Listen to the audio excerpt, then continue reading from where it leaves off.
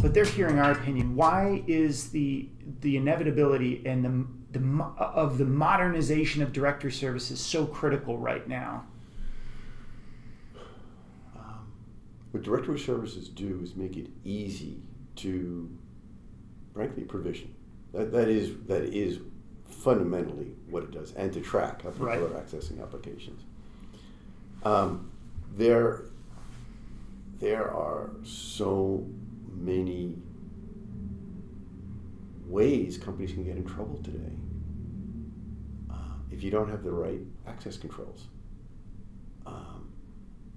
And when you don't have a directory service, managing access controls becomes dramatically more difficult.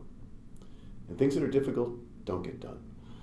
Having a simple and externally managed provisioning capability changes everything. It just eliminates access control as a problem.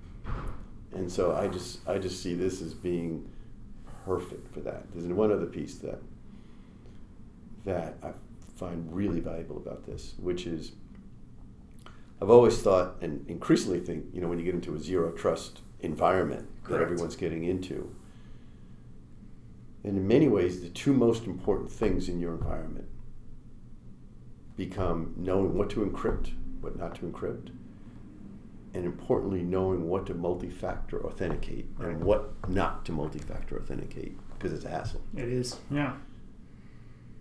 And you make it easy.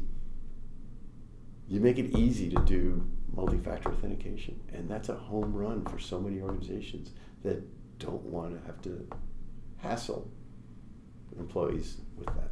You don't have to carry around a token anymore. It's your phone. It's simple. Keychain. Yeah, right. Absolutely. So, right. Things have radically much evolved. better.